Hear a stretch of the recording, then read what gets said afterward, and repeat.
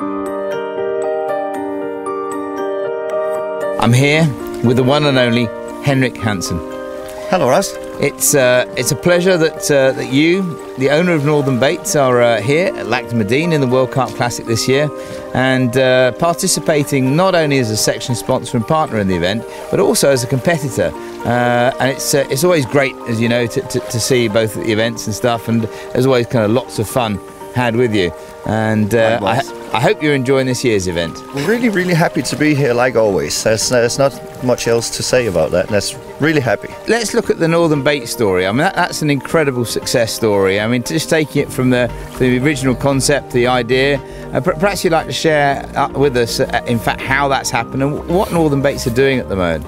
Well, it started in a garage up in Norway, like 3 mates getting together and doing a bit of freaky bait stuff, and you know, things progress, you know, and as they've done, progressing, if you can say that.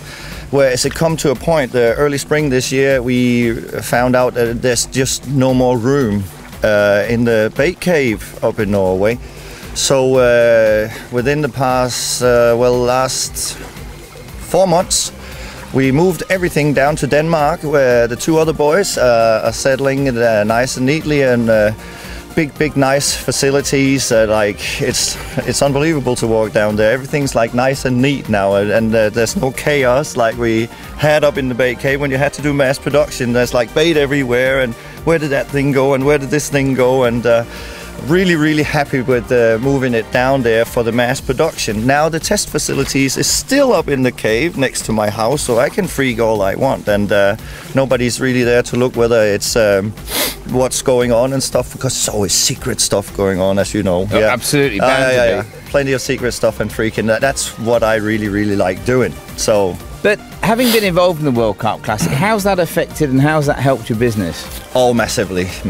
I mean, it really has. And when we first came, when you went with us up fishing up in Norway, I really couldn't tell you about the future, because we just did it for us back then, and it was just for us to have a bit of fun. Because when you're in the cave that much, having that much things to worry about and all these things, you kind of come to a point where you say, right, that's it, let's do something for us and let's have some fun. Which is exactly why we went to the World Carp Classic the first time.